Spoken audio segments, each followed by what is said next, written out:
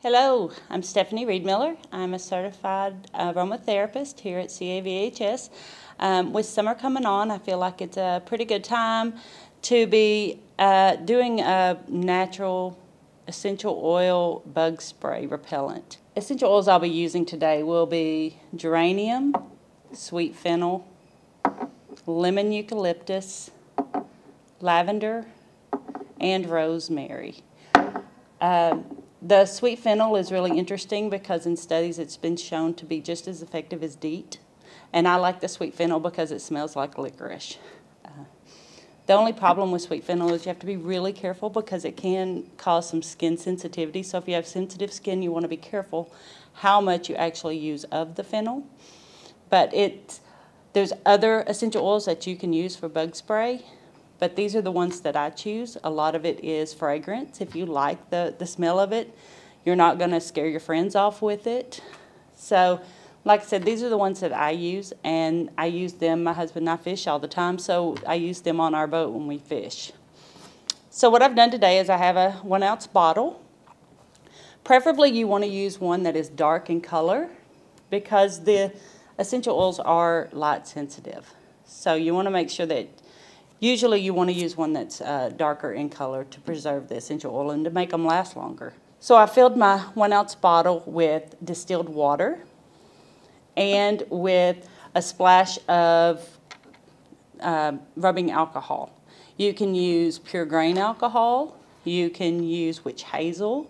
Those are other options that you can use. You can even use any type of vodka that you would like to use. The alcohol will serve as the emulsifier, which will keep the oils kind of separated when you shake them. That way when you apply the spritzer, you will get a nice even coat of oil and water. We're just going to go ahead and get started. So like I said, I have about 0.75 ounce of distilled water and about 0.10 ounce of witch hazel or rubbing alcohol.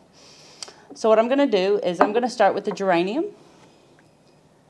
We're going to put 3 drops of geranium in it. You don't have to shake essential oils. It may take a minute, but they will eventually come out. So 3 drops of geranium.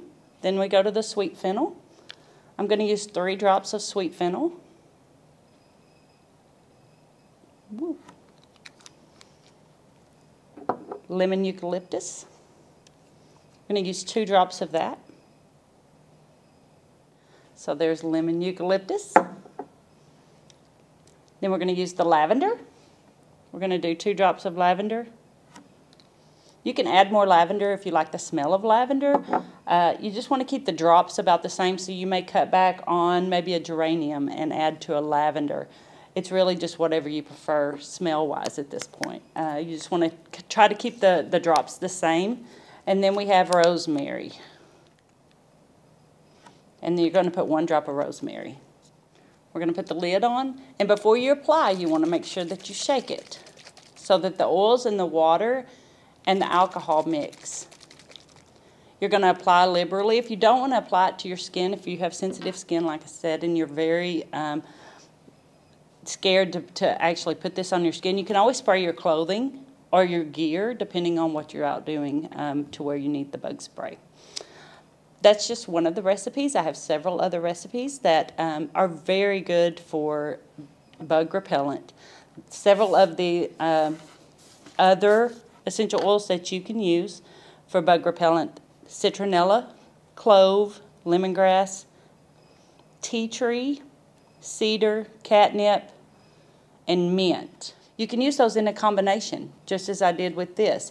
You can change up rosemary and add catnip, or you can just kind of whatever your nose prefers at that point. Just make sure you keep the drops about the same. The other thing I wanted to show you was maybe a roller ball. Maybe you don't want to spray it on you. The difference between a roller ball and a spray is you're going to use fractionated coconut oil in the roller ball. So you're going to fill this 3/4 of the way up with coconut oil. Then you're going to add the same amount of drops to this. You're going to put your stopper back on, shake it up before you use it, and then you're just going to apply liberally wherever you need to.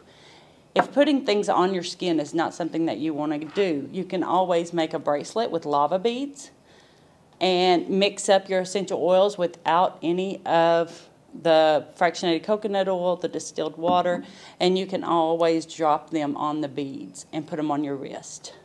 But those are just some options that you have for a more natural way to keep the mosquitoes away or the gnats.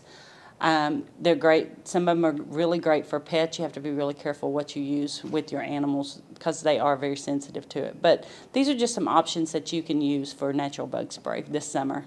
Take care. Be safe.